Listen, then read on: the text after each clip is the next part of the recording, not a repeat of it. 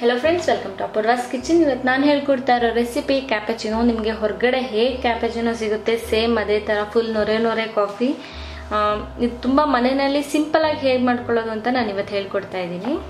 ಮೊದಲು ಒಂದು ಸಣ್ಣ ಬೌಲಲ್ಲಿ ಇನ್ಸ್ಟೆಂಟ್ ಕಾಫಿ ಪುಡಿ ತಗೊಳ್ಳಿ। ನಾನು ನೆಸ್ಕೆಫೆ ತಗೊಂಡಿದ್ದೀನಿ, ಯಾವ ಬ್ರ್ಯಾಂಡ್ ಆದ್ರೂ ತಗೋಬಹುದು, ಪರವಾಗಿಲ್ಲ। ನೀವು ಯಾವ ಬೌಲಲ್ಲಿ ಕಾಫಿ ತಗೋತೀರೋ ಅದೇ ಸೇಮ್ ಬೌಲಲ್ಲಿ ಒಂದು ಬೌಲ್ ಅಷ್ಟು ನೀವು ಸಕ್ಕರೆ ಹಾಕೊಳ್ಳಿ, ಮತ್ತೆ ಅದೇ ಬೌಲಲ್ಲಿ ಒಂದು ಬೌಲ್ ಅಷ್ಟು ನೀರು ಹಾಕೊಳ್ಳಿ। ಮೂರು ಒಂದೊಂದು ಬೌಲ್ ತಗೋಬೇಕು। ಸಕ್ಕರೆ ಏನಾದರೂ ನೀವು ಕಮ್ಮಿ ತಗೋತೀರಾ ಅಂದ್ರೆ ಒಂಚೂರು ಸಕ್ಕರೆ ಕಮ್ಮಿ ಮಾಡ್ಕೋಬಹುದು। ಇದಕ್ಕಿಂತ ನೀವು ಜಾಸ್ತಿ ಬೇಕು, ಮನೇಲಿ ಜಾಸ್ತಿ ಜನ ಇದ್ದಾರೆ, ಜಾಸ್ತಿ ಮಾಡಬೇಕಂದ್ರೆ ಇನ್ನೂ ಒಂದು ಸ್ವಲ್ಪ ದೊಡ್ಡ ಬೌಲಲ್ಲಿ ಎಲ್ಲಾದರೂ ಒಂದೊಂದು ಬೌಲ್ ತಗೋತಾ ಹೋಗಿ।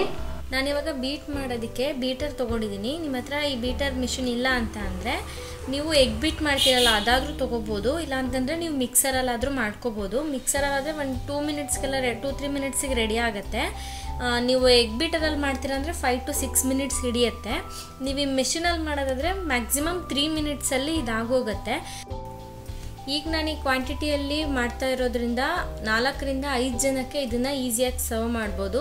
ಇಷ್ಟೊಂದು ಬೇಡ, ಬರೀ 1 ಕಪ್ ಆಗೋಷ್ಟು ಬೇಕು ಅಂದರೆ 3 ಇಂಗ್ರೀಡಿಯೆಂಟ್ನು ನೀವು ಒಂದೊಂದು ಸ್ಪೂನ್ ತೊಗೊಂಡು ಕಾಫಿ ಕಪ್ಪಲ್ಲಿ ಹಾಕಿ ಒಂದು 5 ನಿಮಿಷ ಸ್ಪೂನಲ್ಲೇ ಚೆನ್ನಾಗಿ ಬೀಟ್ ಮಾಡಿ। ನೀವು ಸ್ಪೂನಲ್ಲಿ ಚೆನ್ನಾಗಿ ಬೀಟ್ ಮಾಡಿದ್ರೂ ಇದೇ ಥರ ನೊರೆ ಬರುತ್ತೆ ನೋಡಿ। ಕರೆಕ್ಟ್ 3ರಿಂದ 3.5 ನಿಮಿಷ ಟೈಮ್ ತೊಗೊಳತ್ತೆ ಅಷ್ಟೇ, ಅಷ್ಟೊತ್ತಿಗೆ ಈ ಕಲರ್ ಚೇಂಜ್ ಆಗುತ್ತೆ। ಇವಾಗ ಇದು ರೆಡಿ ಇದೆ, ನೆಕ್ಸ್ಟ್ ಪ್ರೋಸೆಸ್ ನೋಡೋಣ। ಇವಾಗ ನನ್ನ ಕಪ್ ಸ್ವಲ್ಪ ದೊಡ್ಡದಿದೆ, ಸೊ ನಾನು 2 ಸ್ಪೂನ್ ಅಷ್ಟು ಈ ಕ್ರೀಮ್ ಹಾಕೋತಿದ್ದೀನಿ। ಕಪ್ ಸಣ್ಣದಿದ್ರೆ 1 ಅಥವಾ 1.5 ಸ್ಪೂನ್ ಹಾಕೊಂಡ್ರೆ ಸಾಕು, ಜಾಸ್ತಿ ಬೇಡ। ಇದಕ್ಕೆ ಇವಾಗ ಕಾಯಿಸಿಟ್ಟಿರೋ ಬಿಸಿ ಬಿಸಿ ಹಾಲು ಹಾಕೊಳ್ಳಿ।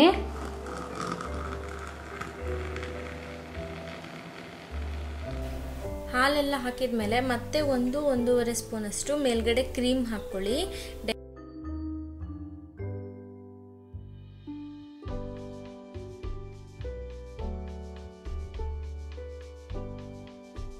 ಕ್ಯಾಪಚಿನೋ ನೋಡಿ ಇವಾಗ ರೆಡಿ ಇದೆ।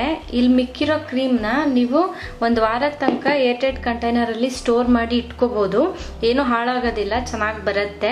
ಇಲ್ಲಾಂದರೆ 3ರಿಂದ 4 ಜನ ಇದ್ದರೆ ನೀಟಾಗಿ ಖಾಲಿ ಆಗುತ್ತೆ। ಸೊ ಇವತ್ತು ನಾನು ಮಾಡಿದ ರೆಸಿಪಿ ನಿಮಗೆಲ್ಲ ಇಷ್ಟ ಆಗಿದೆ ಅಂತ ಅಂದ್ಕೊಂಡಿದ್ದೀನಿ। ಇಷ್ಟ ಆಗಿದ್ರೆ ನನ್ನ ಚಾನಲ್ಗೆ ಸಬ್ಸ್ಕ್ರೈಬ್ ಆಗಿ, ಹಾಗೆ ಲೈಕ್ ಮತ್ತು ಕಮೆಂಟ್ ಮಾಡೋದನ್ನು ಮರಿಬೇಡಿ। Thank you for watching this video.